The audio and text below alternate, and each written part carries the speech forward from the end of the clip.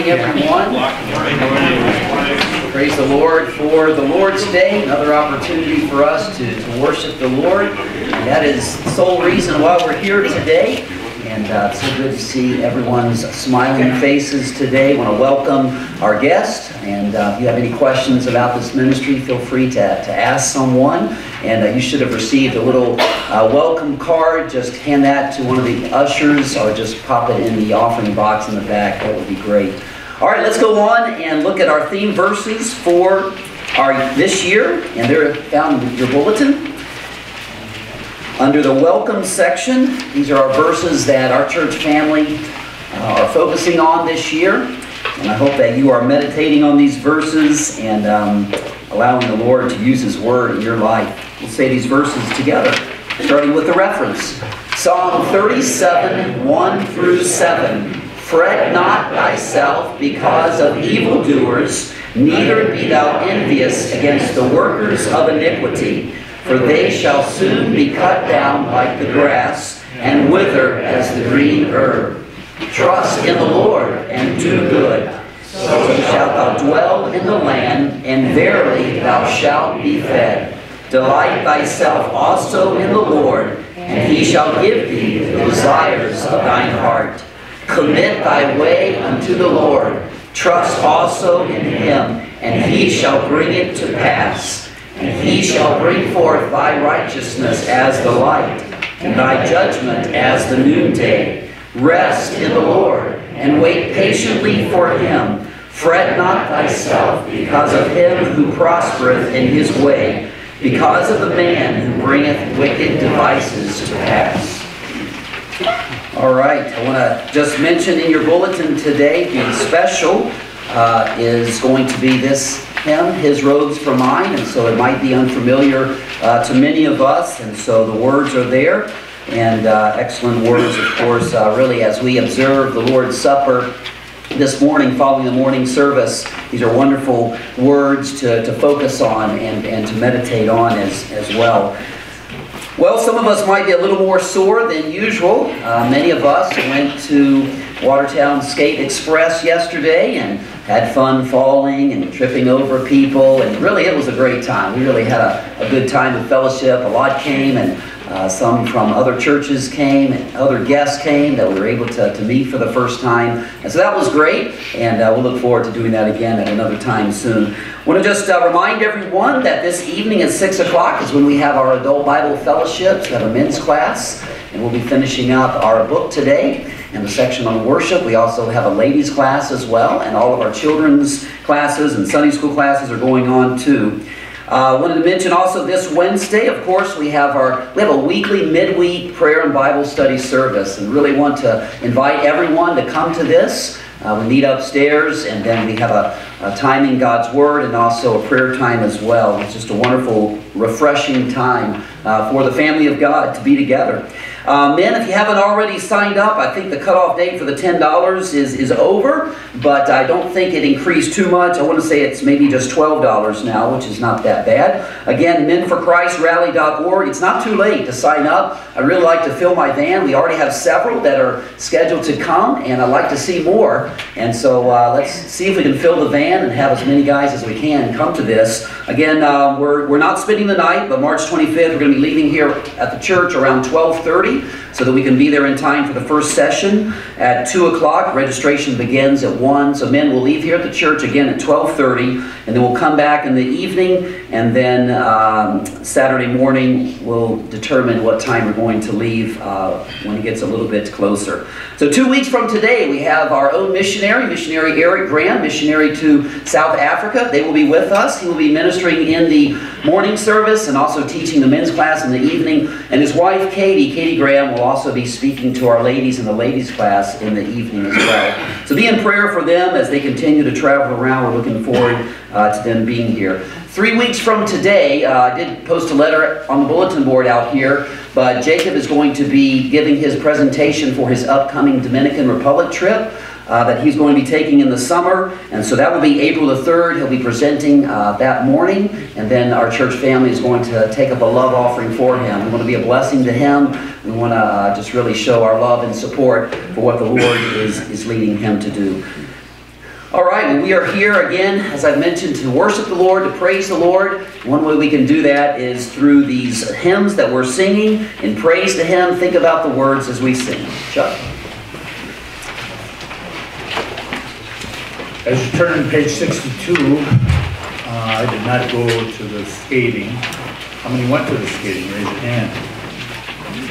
As Pastor mentioned, how many had fun tripping and tripping over each other and all that, falling down? Really? You had fun.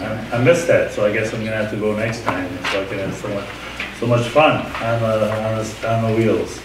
I like the four wheels when you can go behind the wheel and steer it instead of on the wheels with your feet. But anyway, we're here. Let's crown with many crowns. Sing that. Let's all stand as we sing the first, second, and third. And between the first and the second, I'll have you turn to your neighbor and say, I'm glad you made it on time on this daylight savings time to wake you up. On the first.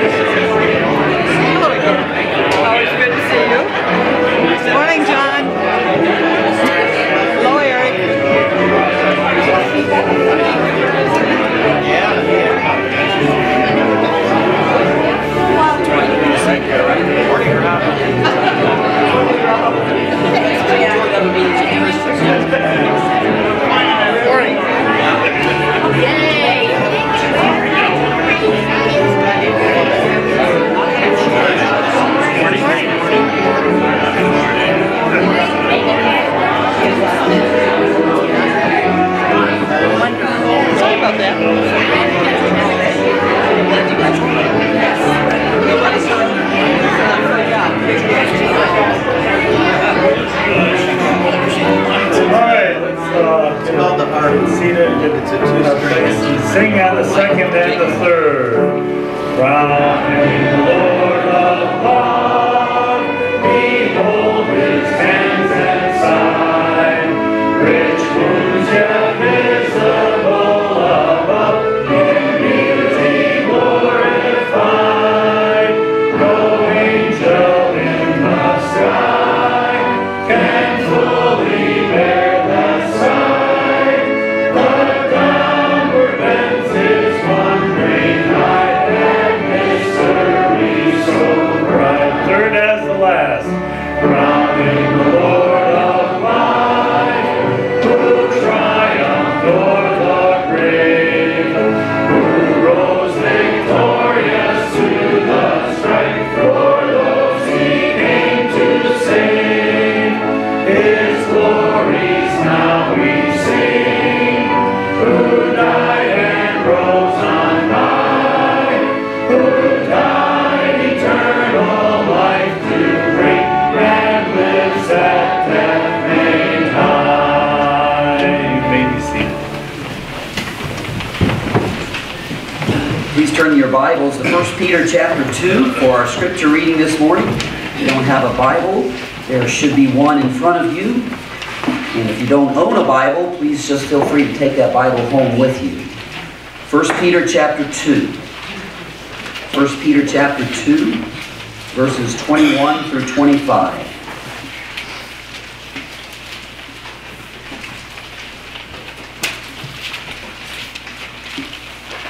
1 Peter chapter 2, verse 21. For even hereunto were ye called, because Christ also suffered for us, leaving us an example that ye should follow his steps. And then, of course, speaking of Christ, who did no sin, neither was guile found in his mouth, who, when he was reviled, reviled not again. When he suffered, he threatened not, but committed himself to him that judgeth righteously, who his own self bare our sins in his own body on the tree, that we, being dead to sins, should live unto righteousness, by whose stripes or wounds ye were healed. For ye were as sheep going astray, but are now returned unto the shepherd and bishop of your souls. Let's go before the Lord in prayer at this time. Father, we thank you so much for the Word of God. We thank you for the Lord Jesus Christ. We thank you for the good news of salvation, how that any boy or girl, man or woman in this room can be saved by admitting, acknowledging that they are a sinner in need of a Savior. They admit their sin, and they have a mental change in their mind. They repent about that sin, and they turn to you for salvation. And they place their faith in what Christ alone did for them on the cross. Lord, that is our desire here this morning, every Christian's desire, so that if there is someone in here like that, that today would be the day of their salvation, when they acknowledge they are a sinner and turn to you alone for salvation. Father, we do thank you for our missionaries. We thank you today for JJ and Valerie Shelashenko serving in France. We pray for them that you would encourage them daily. We ask, God, that they would be strong in the Lord and in the power of your might. Father, we also thank you for the Grahams. We look forward to seeing them, and many of us meeting them for the first time in 2 weeks. And we pray, Lord, that you would continue to give them safety as they travel around, ministering in various of their supporting churches. And Father, we do ask that you would help them as they are on furlough, that you would continue to provide for all of their needs. Lord, we thank you for our Church of the Week, Bethlehem Baptist in Viroqua. We ask that you would be with Pastor Matt and Megan Weber. We pray for them, Lord, that you would encourage them as they are fairly new to this church and ministry. We pray, Lord, that you would sustain them by your grace, remind them often of your calling on their lives. Father, we also pray for the military, those who have family in our church. We pray for them, that you'd be with Anthony and for Jacob, for James. Lord, that you would remind them that others are praying for them today. Help them to be able to draw near to you, and you have promised to draw near to them. I pray, Lord, that they would open your word today and be challenged and comforted by the Scriptures. And Father, we also pray that you would be with our country. We pray for our President, President Biden. We pray for our Vice President, Kamala Harris. We pray for our Governor, Governor Evers.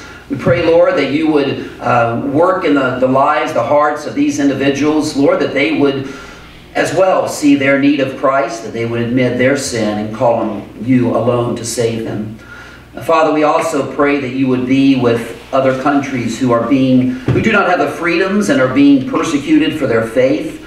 We pray today that you would be with the Christians in Afghanistan, the Christians in Pakistan. Lord, that you would help them to continue to love their enemies, those that hate them. I pray that they would be able, through Christ, to love them and do good to those that hate them.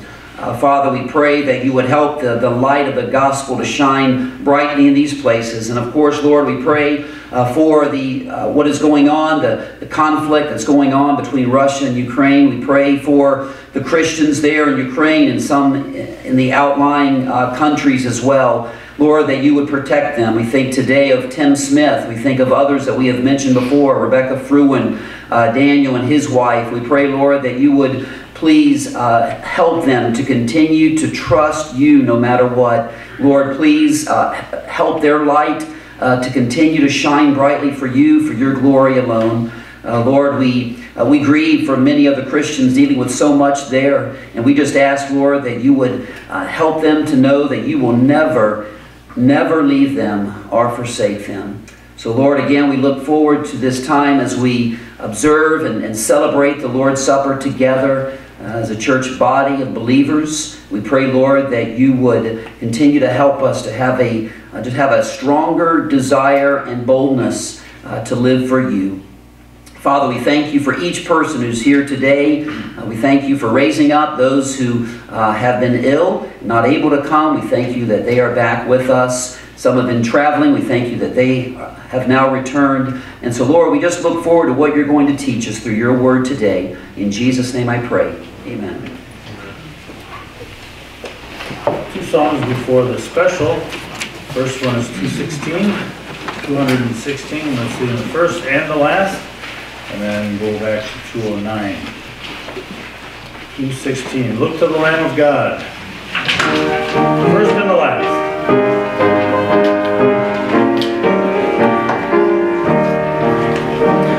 If you for sin are born to be free, look to the Lamb of God. He to redeem you died on Calvary. Look to the Lamb of God. Look to the Lamb of God. Look to the Lamb of God. For he alone is able to save you.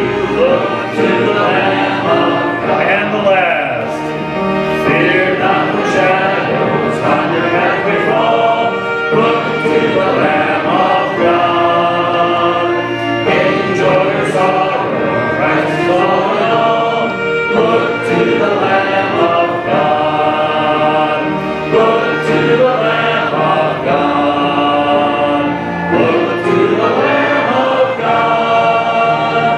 For he alone is able to save you. Look to the Lamb of God. And over to page 209. Grace greater than all our sins. And I was looking at the song earlier, which verses to sing. I think you need to sing all of them, because they all kind of like grow on to each other, add to each other. Especially verse 4. Marvelous, infinite, matchless grace, freely bestowed on all who believe. You that are longing to see his face, will you this moment his grace receive. We'll stand as we sing all 4 stanzas.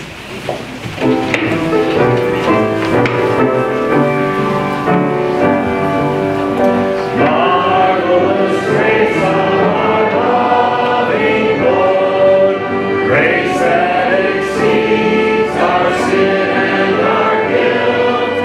Yonder on Calvary's mount outward, there where the blood of the Lamb was spilled.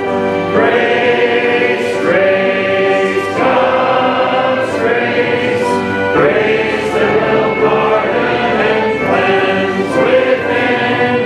Grace, grace, God's grace, grace that is greater than all our sin. Sin and despair like the sea waves roll, threaten the soul with infinite loss.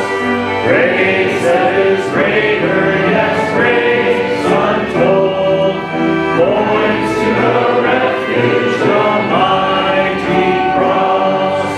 Grace, grace, God's grace, grace that will pardon and cleanse within.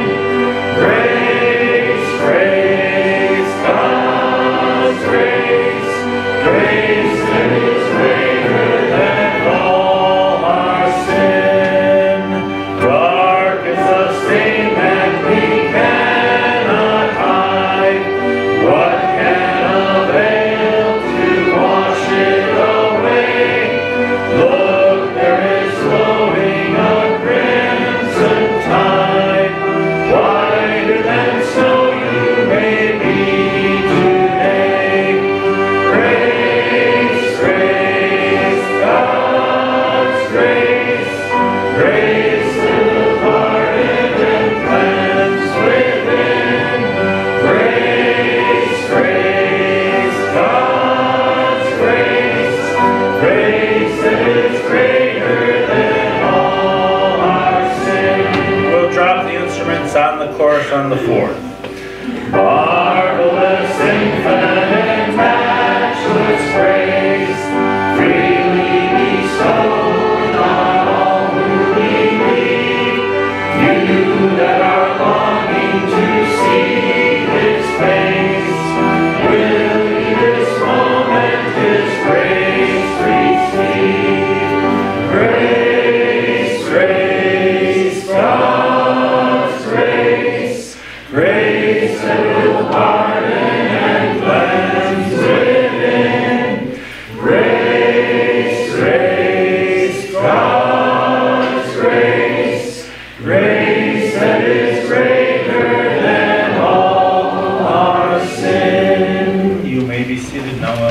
by Julie and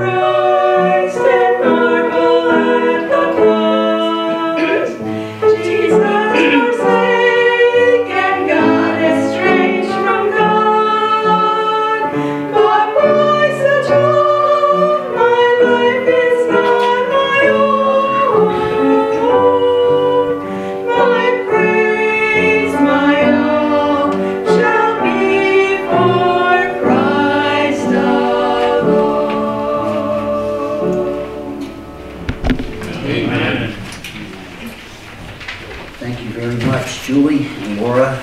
Praise the Lord. I just think before we get started, I just want to thank the Lord in prayer. Our Father, we thank you so much that it pleased you to bruise your Son, the Lord Jesus, to bruise him so that sinners could be rescued from their sin. Lord, we give you all the honor and praise due to your name. We thank you for your grace, which we have also sung about today. Salvation has been freely given to us. And Lord, I pray that you would continue to help us to be thankful for the great salvation that you have provided through your Son. And again, our prayer would be for those who have not yet received that gift, that they would do so today in acknowledgement of their sin and calling out to you alone for salvation. Father, as we look forward to spending some time now in your word and observing and celebrating the Lord's Supper, pray that we would truly remember you and focus this time on you. In Jesus' name I pray. Amen. Before we turn back to Peter, I want to just briefly mention a very familiar account. If you want to turn to Numbers 21, you can. You don't have to. But Numbers 21, especially verses 4 through verse 9, we have the account, of course, and it has been repeated a lot in Exodus, Numbers, of the complaining of the Israelites. And they were constantly complaining about their lack of food, the food even that God provided. They complained about the manna. They complained that they did not have enough to drink. And so over and over and over, complaining, griping. And again, that was against God, verse 5. Was against God and against Moses. And of course, they said this often as well. Why have you brought us up out of Egypt? Numbers 21:5. Why have you brought us up out of Egypt to die in the wilderness? Right? For there is no bread, neither is there any water, and our soul loatheth, hateth this light bread, right? The manna. And so we know in response to that, God hates sin. Okay? He hates the sin of murmuring. And he hates the sin of complaining. Okay? And so there was some judgment. There was some chastening by God. We see that from verse 6. He sent fiery serpents or snakes among the people, and they bit the people, and much people of Israel died. And so the people, very concerned about this, that, they had possibly family members dying. There were people there that they knew that they were dying. And so they came to Moses in verse 7 and said, "We have sinned. For we have spoken against the Lord and against thee. Praying to the Lord that he take away the serpents or the snakes from us." Okay, people are dying. This isn't good. And Moses, please do something about this. All right, pray to God for us. And so Moses prayed. Moses prayed for the people, right? Verse 7. So the Lord said this to Moses then in the next verse. "So now make a fiery serpent," and verse 9 says, that is a serpent of brass, set it upon a pole, and it shall come to pass that everyone that is bitten, when he just looks at that brass serpent on the pole, that he shall physically live. All right, he shall live. Whoever looks on that shall live. And so Moses did that in verse 9, put it on a pole, and it came to pass that if a serpent or a snake had bitten any man, when he beheld the serpent of brass, he looked up and lived. Now, if you go to John chapter 3, you find that Jesus says these words. And if you don't have John chapter 3, verse 14 and 15 by this passage somewhere, maybe you have a good study Bible. But if you don't, maybe jot John 3 beside of this passage. Because here's what Jesus Christ himself says in John chapter 3. He alludes to what we just read. John chapter 3 and verse 14. "As Moses lifted up the serpent in the wilderness, even so must the Son of Man be lifted up." He too would be lifted up on a cross. He would be lifted up. John 3:15. He would have to die. But listen to John 3:15. That whoever believes in him, Jesus, should not perish, but have everlasting life. And so in Numbers chapter 21, you have individuals who were dying simply to look, and then they would physically live. But now Jesus takes it a step further in John chapter 3 and says, you know what? Now you will live spiritually and also live eternally as well. And so the message title this morning is In Christ I Live. In Christ I live. Let's go back then to what Peter said, and we're just basically focusing on one verse, although I read several to keep it in the context, right? I read several in 1 Peter chapter 2. What encouragement verse 24 is, and a reminder for us as well. We were reminded in the hymn that was just sung, In Christ I live, for in my place He died. And so look, if you would, at verse 23. Who, speaking of Jesus, when He was reviled, and this passage is dealing a lot with submission, even submission when you are suffering, all right? Suffering for righteousness' sake, not being foolish, not just out there on your own trying to get a big name or a big following for yourself, okay? But actually suffering for righteousness' sake. And so here is our prime example. There's a lot packed into these verses, but we're just going to focus on verse 24. Who, when He was reviled, verse 23, reviled not again. All right, abuse was just poured out on Him. Things that were not true. Reviled not again. When He suffered, He threatened not, but committed Himself to Him that judgeth righteously. That's God. And again, we know from Isaiah 53:10 that it pleased the Lord to bruise Jesus Christ, because that was the only way that we could have our sins forgiven. That was the only way that we could live spiritually through Him, that we could live eternally, that we will one day actually physically be in the Lord Jesus' presence. Now look at verse 24. Himself, right? Who His own self, He was the only one. Neither is there salvation in any other. No other way, Acts 4:12 says. Given under heaven whereby we must be saved. One way. Not through baptism, not through good works, not through a church, not through a denomination. But there's one way to be saved. Jesus said it in John 14:6. Jesus said, I am the what? I am the way. I am the way.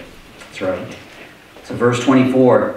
He Himself bore, think about the weight of our sins, in His own body on the tree, that we, being dead to sins, but look at this, should live unto righteousness. What a wonderful phrase. Being dead to sins, should live unto righteousness.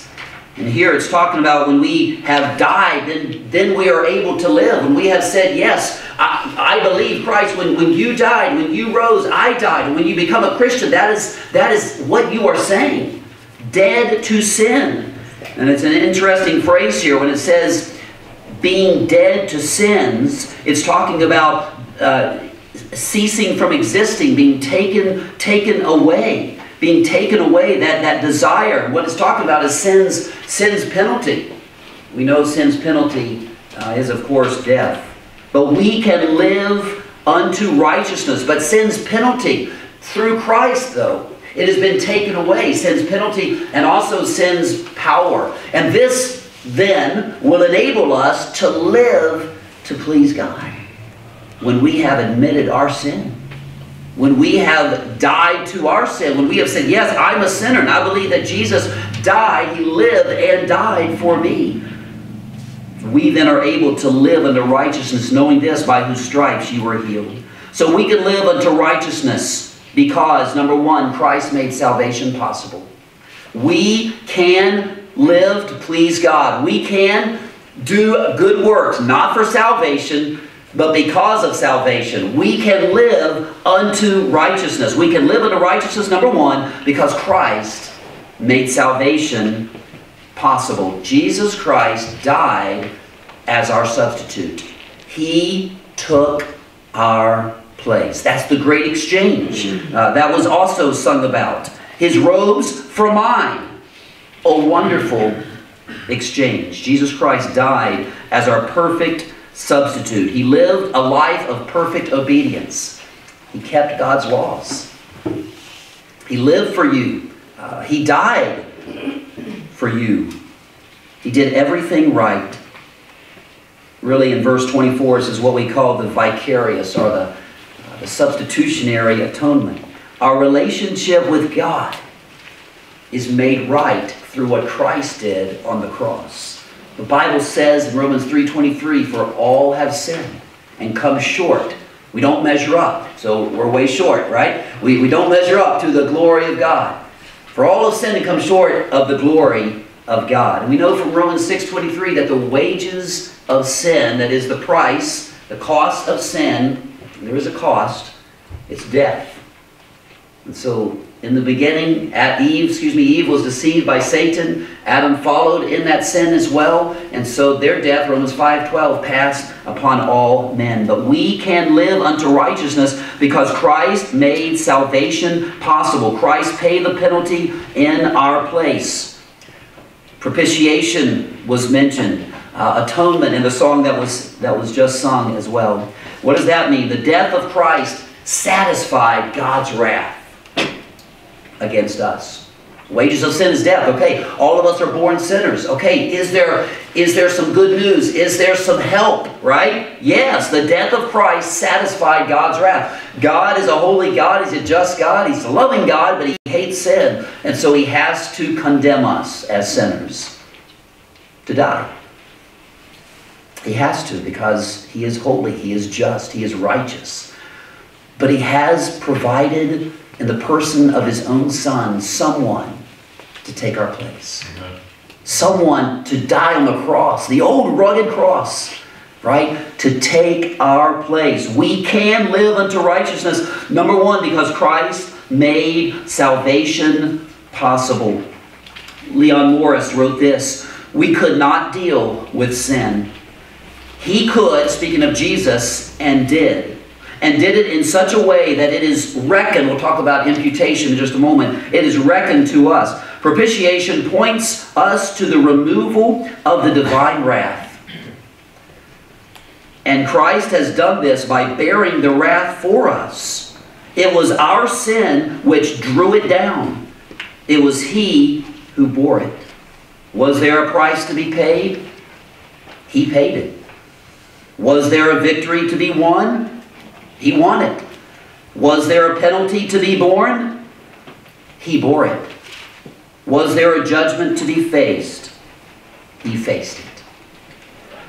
Christ made salvation possible. How can we live unto righteousness? A few more points. We can live unto righteousness, first of all, because Christ made salvation possible. Remember what Isaiah 53:4 says, surely He has borne our griefs and carried our sorrows. And also Isaiah 53:6, all we like sheep have gone astray. We have turned every one to his own way. Peter also alludes to that in verse 25 of chapter 2 as well. Secondly, we can live unto righteousness because Jesus Christ's perfect sacrifice removes the guilt of the believer. It removes the guilt of the believer. Because of sin, every person is guilty. Again, Romans 3:23, all have sinned, come short of the glory of God.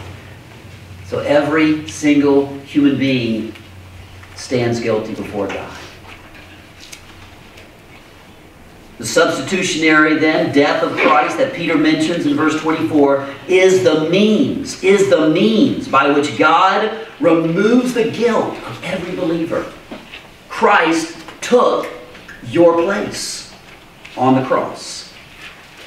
I like what Spurgeon says here. There, poor sinner, and this is Jesus' point of view. Listen to this. There, poor sinner, take my garment and put it on. You shall stand before God as if you were Christ.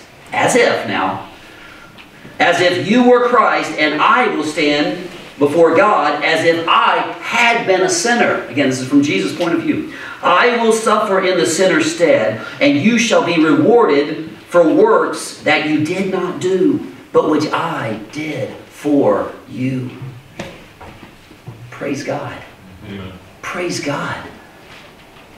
His robes for mine. Look at the verse in the bulletin, Isaiah 61:10. I will greatly rejoice in the Lord. My soul shall be joyful in my God. For he hath clothed me with the garments of salvation.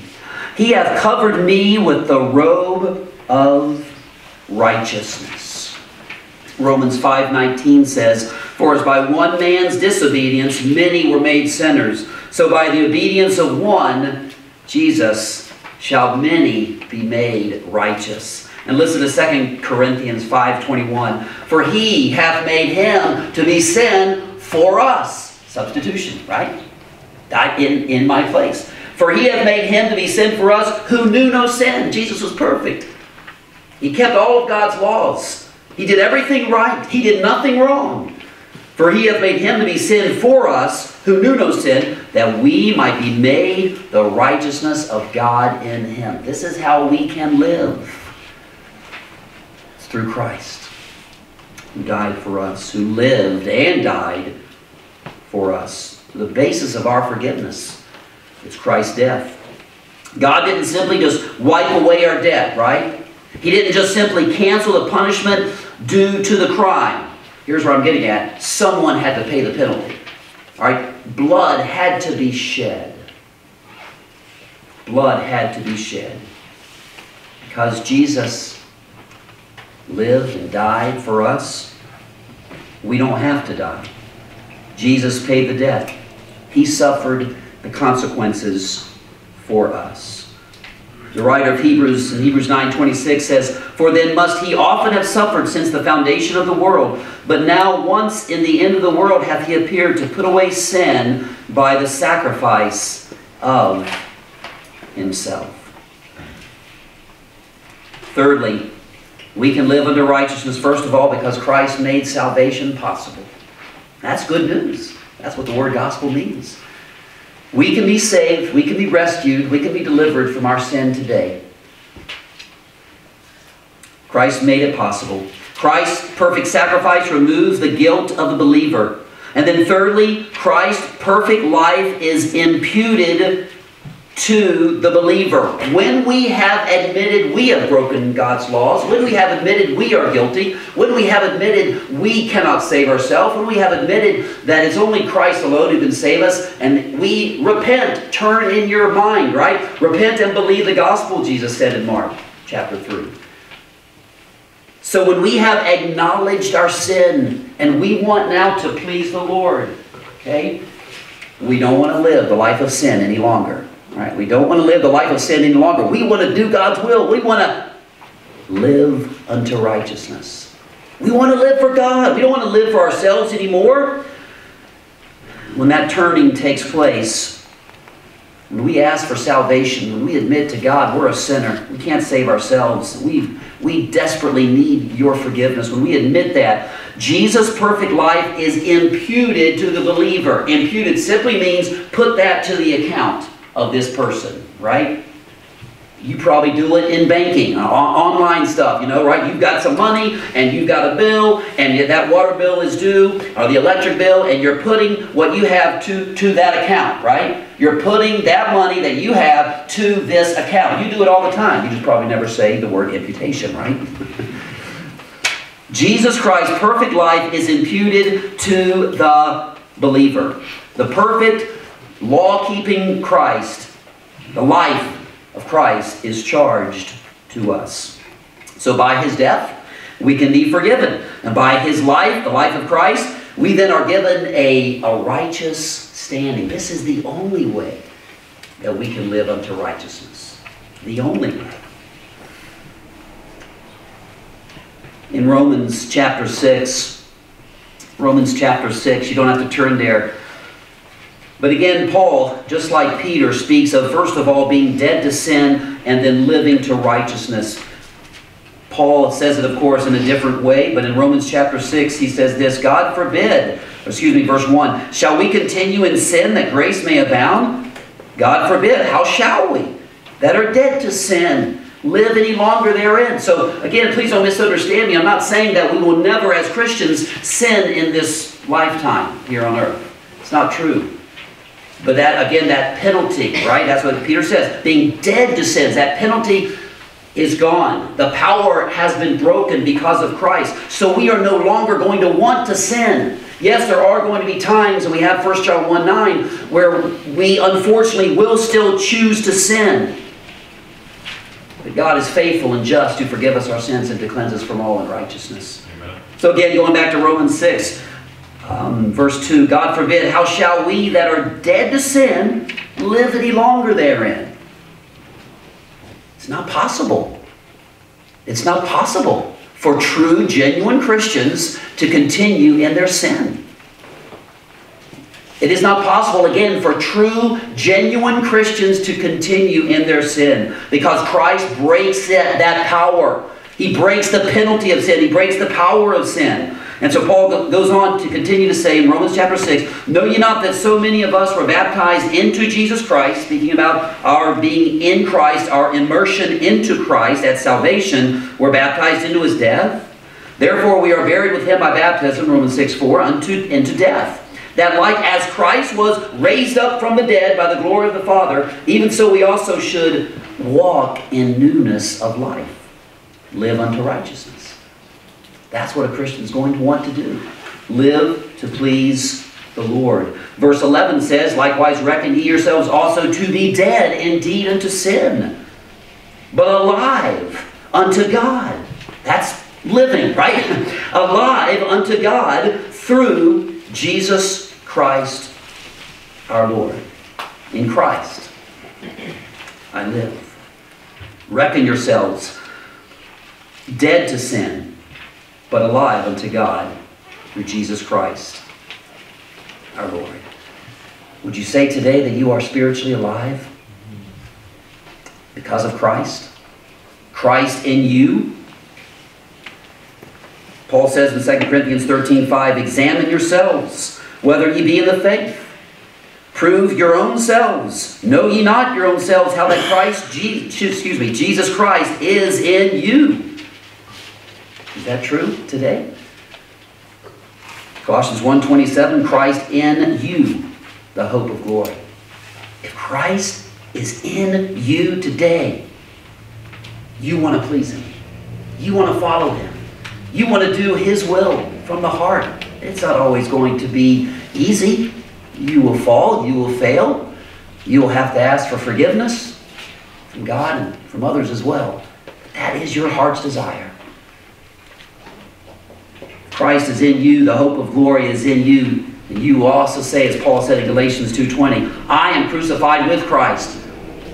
All right? When he died for my sin, when I accepted him, I put my faith and trust in him, I died. I'm crucified with Christ. Nevertheless, I live. Here I am. Right? Yet not I, but now it's Christ who liveth in me. Galatians 2:20. And the life which I now live in the flesh, I live by the faith of the Son of God, who loved me and gave himself for me.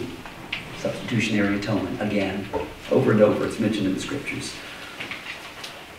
So we can live unto righteousness. Not for salvation. That's been done. It's done. It's completed through Jesus Christ. We don't work our way to heaven. It cannot be done. Jesus is the reason we are saved.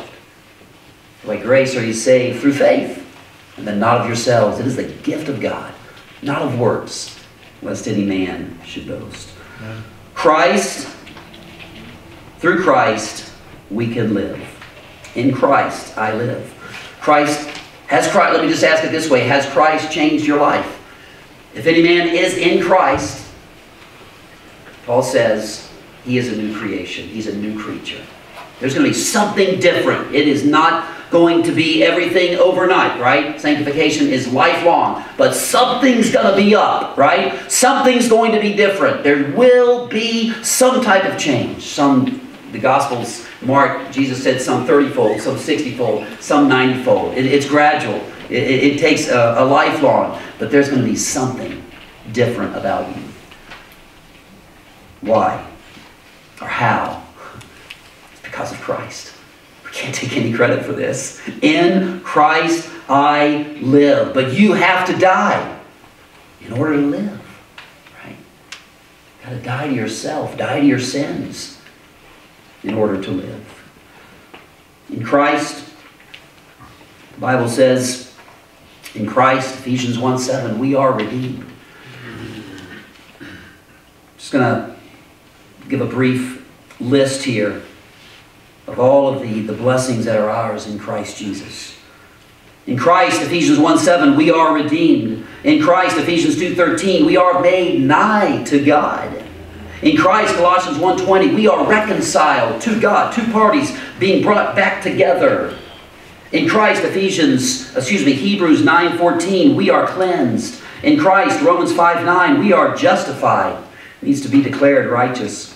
In Christ, Hebrews 10:10, we are sanctified. In Christ, Hebrews 10:14, we are perfected forever. In Christ, Revelation 5:9, we have been purchased unto God. In Christ, Colossians 2:14, the bond that was against us has been nailed to the cross. In Christ, Hebrews 10:19, we have boldness to enter into the holy place. In Christ, Revelation 1:5, we are loosed from our sins. In Christ, Revelation 12:11, we have overcome by the blood of the Lamb. And in Christ, Colossians 1:20, by His cross, peace with God has been secured.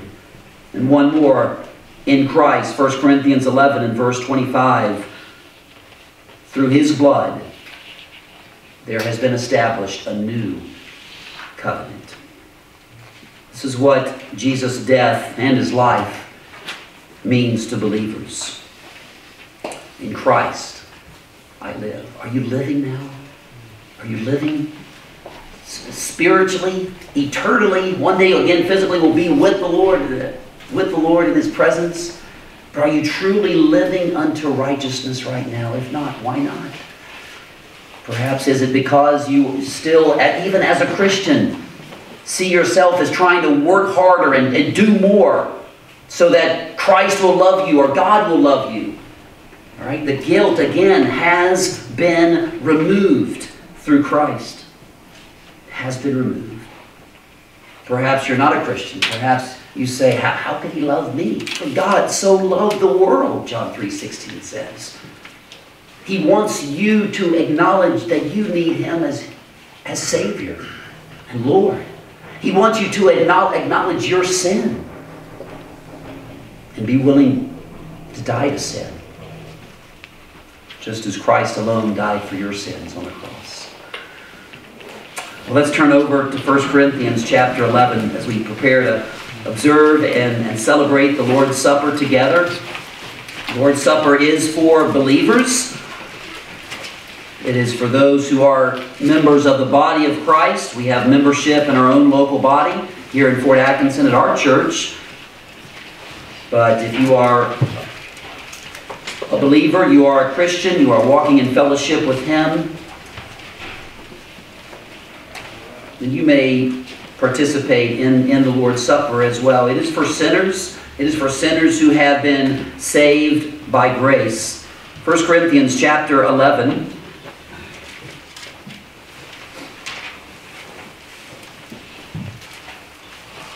1 Corinthians chapter 11. Let's read just a few verses here.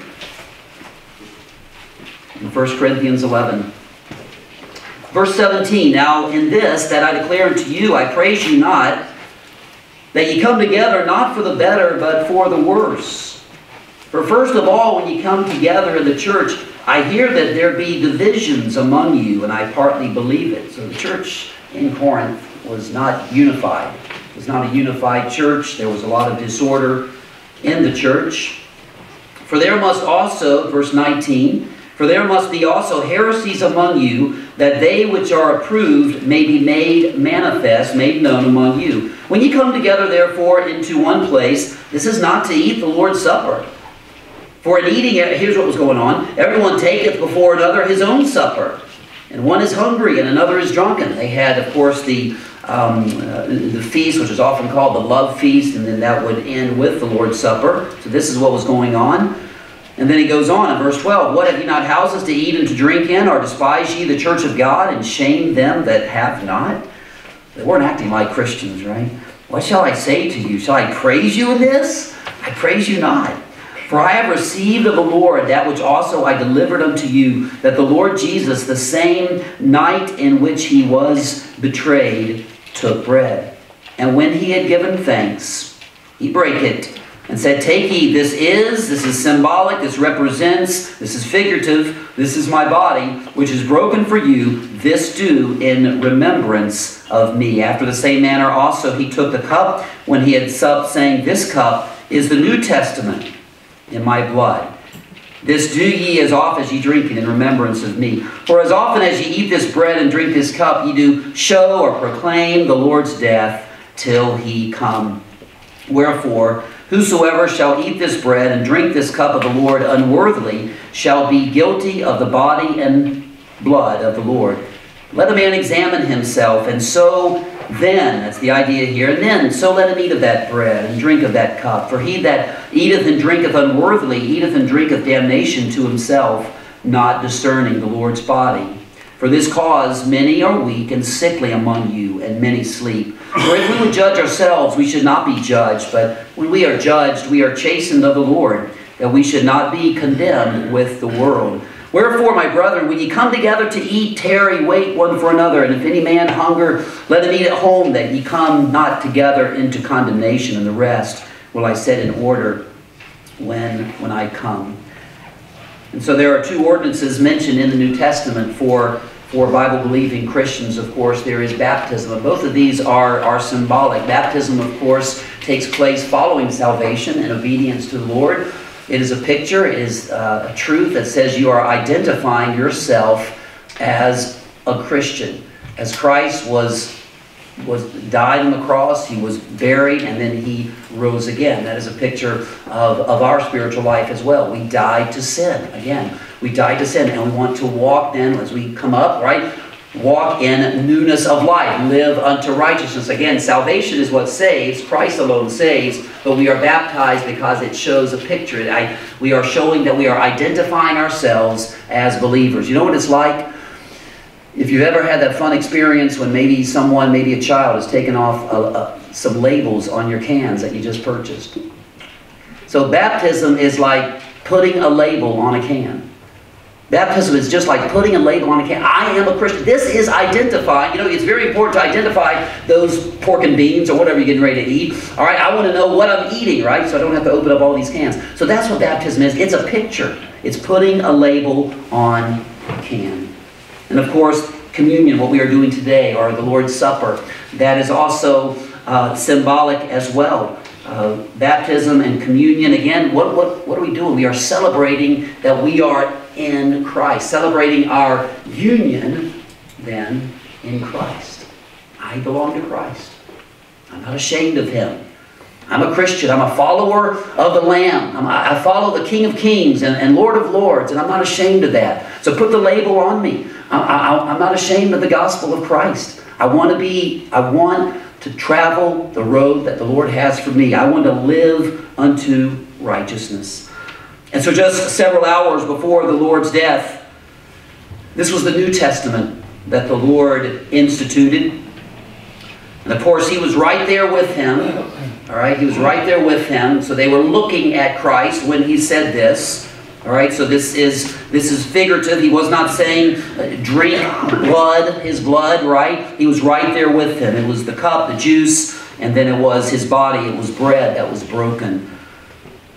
And so, as Christians then, we should want to live in obedience to the Lord. There were problems in the church of Corinth, and Paul said, look, you've got to get these problems ironed out. You need to take care of these issues that are going on in the church. Deal with your sin, and then partake in a way that is pleasing to the Lord.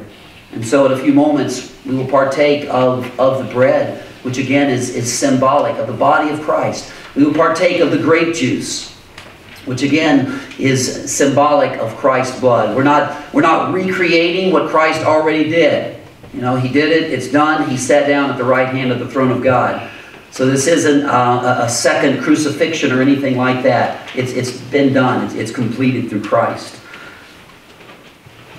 In verse 27, let's look at verse 27 for just a moment.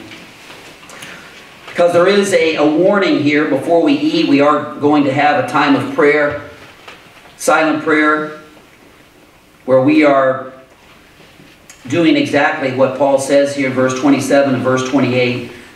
Verse 27, he says, "Whosoever shall eat this bread and drink this cup of the Lord unworthily shall be guilty of the body and blood of the Lord. And so, let a man examine himself." That's what we'll do in a few moments. "And then let him eat of that bread. And then let him drink of that cup." Well, how can we be guilty, right? Like the Corinthian church was guilty. Well, maybe thinking that it's irrelevant what we're doing. It's unimportant. Maybe choosing to ignore partaking instead of obeying. As a Christian, you're a Christian, you have been baptized. In other words, you say, well, is baptism in there somewhere? Do we really have to be baptized in order to partake of the Lord's Supper? A Christian is going to want to please the Lord. Is going to want to follow the Lord. I understand, especially as a dad with young children, that there is a time when maybe you might need to wait just a little bit. I seriously get that. All right, and maybe there's a time when you need to wait, even after salvation. Hopefully not too long, but you just want to make sure. You just want to make sure of some things. But here, again, are you wanting to please the Lord? Are you wanting to live for Him? Any Christian that's saved, truly saved, they're going to want to follow the Lord in believers' baptism. So how else can we be guilty? Well, it's irrelevant, it's unimportant, it's not meaningful. I'm simply going through the motions, right? Not the heart.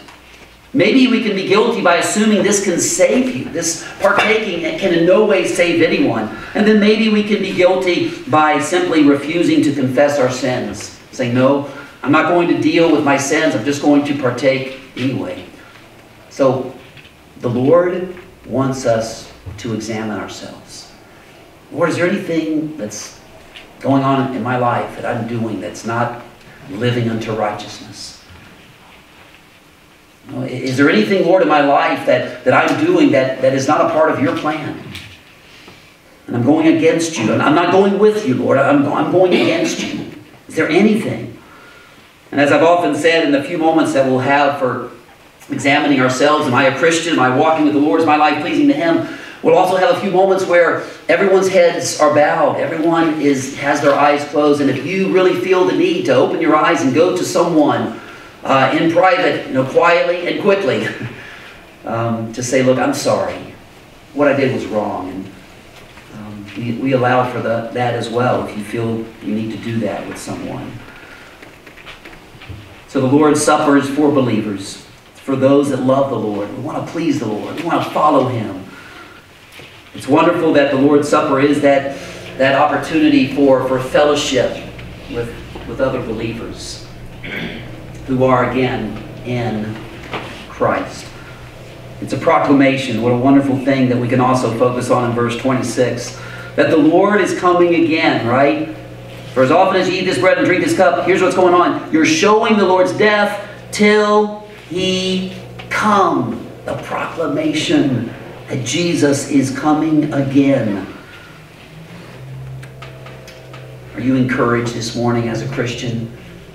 Are you encouraged? Let me read one verse back in 1 Peter along those lines of being encouraged.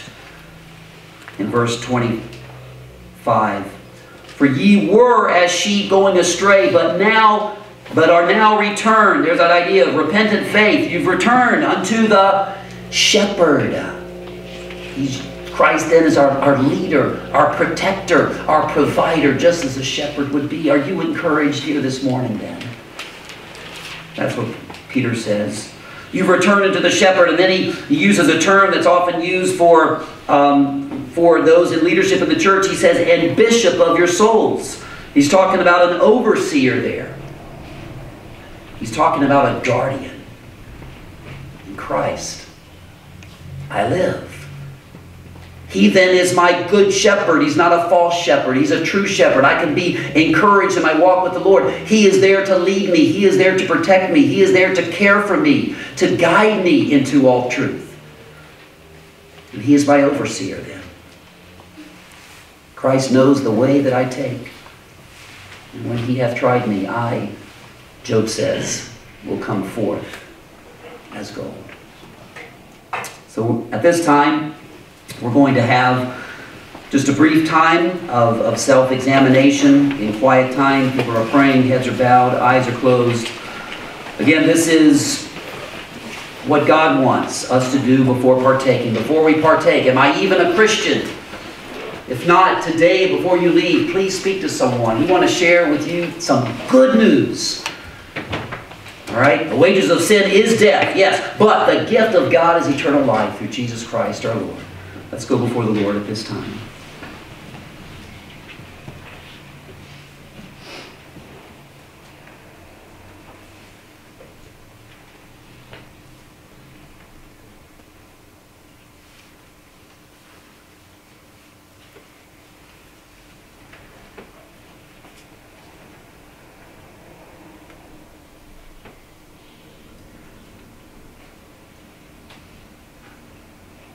Our Father, we thank you for your mercies that are new every day. We thank you that you are faithful and just, willing to cleanse us from all unrighteousness. We're thankful that you are plenteous in mercy. Father, how thankful we are for the gift of your only begotten, your only unique Son, the Lord Jesus Christ, who lived a perfect life, a life that we could never live, in perfect obedience to you. But he lived and died so that sinners could be rescued from their sin when we admit it. When we admit that we have sinned, that we have broken God's laws, and we cannot get to heaven by anything else other than Christ alone. Lord, I pray that if there are those here today that are in that condition, they've never trusted Christ alone for their salvation, you are not their Lord, you are not their Savior, I pray that they would acknowledge today that they need you, and in faith call out to you for salvation. Father, thank you for this time of the Lord's Supper, where we can remember what Christ did for us on the cross. He was bloodied and bruised so that we could live. In Christ, we can live. And it's in Jesus' name I pray. Amen.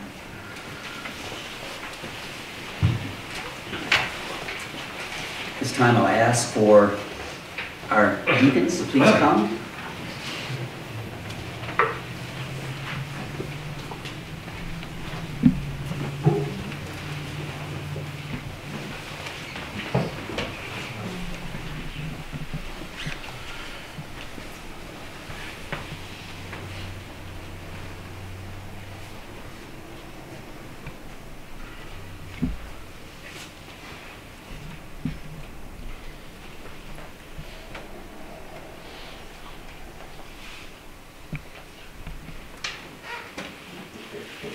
After a word of prayer, our deacons will pass the bread out, and then we'll come back. They'll come back, and then I'll read a verse from Scripture, and then we'll all partake together.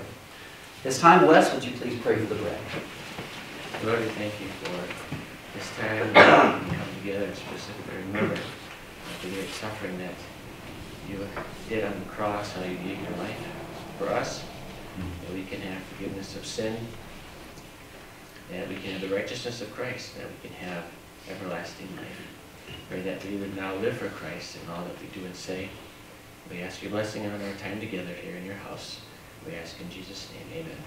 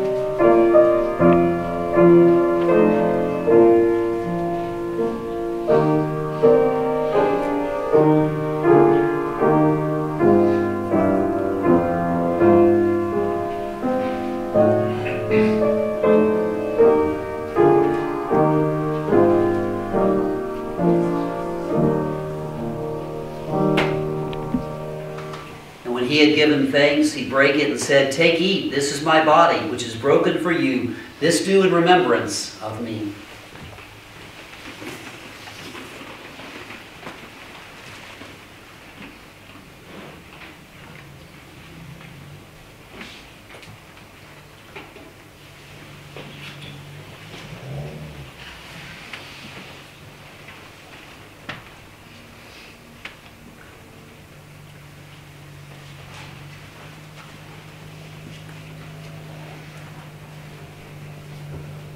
All right, this time I'll ask Chuck to please pray for the cup.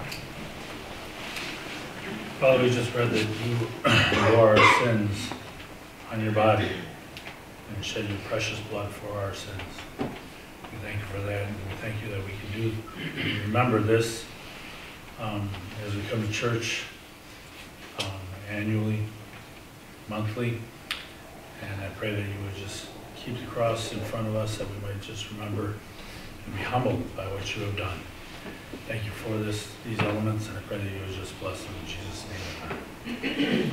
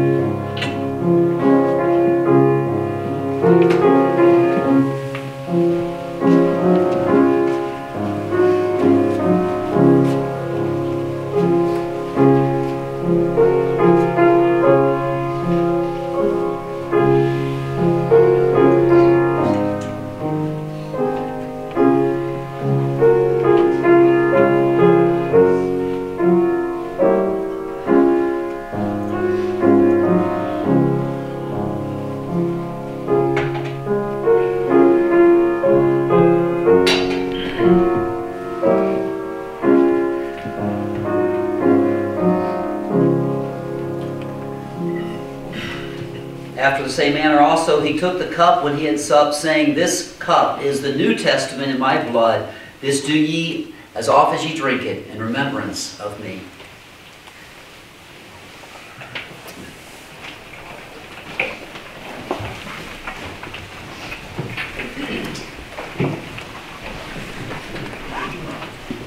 "232" is our last song. 232, When I See the Blood, appropriate. I'll pass over you. Sing the first and the second. And find out let's all stand as you sing. First and the second.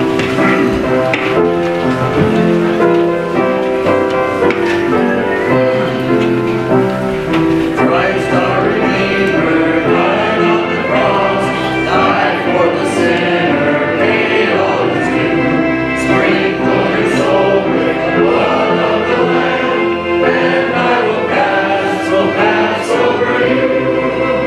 When I see the blood, when I see the blood, when I see the blood, I will pass over you. Jesus the sinner, Jesus will save, all he has promised that he will do. Wash in the fountain, open for sin, and I will pass over you. When I see the blood, when I see the blood, when I see the blood, I will pass over you. Aren't you so thankful that Chief of sinners, Jesus will save? Praise the Lord for that. Praise the Lord for this morning. And again, if anyone has any questions about the good news, please talk to someone before you leave today.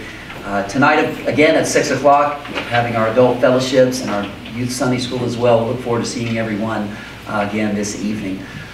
Ron and Gail, so thankful that you are back with us. Brother Ron, would you please dismiss us in prayer?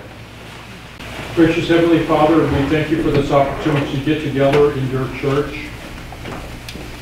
Help us to understand your inspired word of truth, and as we go out now, we pray for understanding, we pray for wisdom.